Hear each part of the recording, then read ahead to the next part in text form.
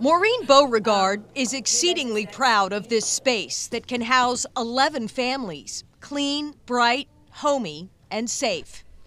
It's personal. Is this a product of you chasing demons? Mm-hmm. Yes.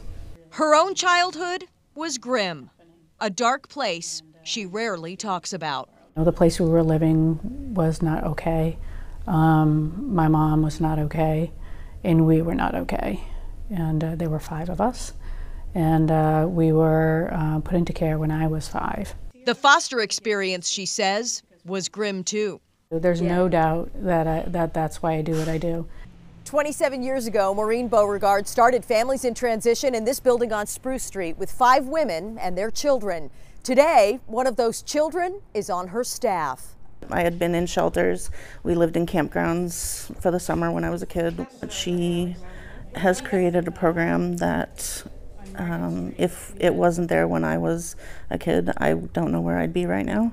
The Manchester Chamber of Commerce is celebrating Maureen Beauregard this week. No plans to slow down. In fact, this crusader has a bold vision and is on the precipice of even bigger success because right now, there are 40 to 50 families in Manchester who have no housing.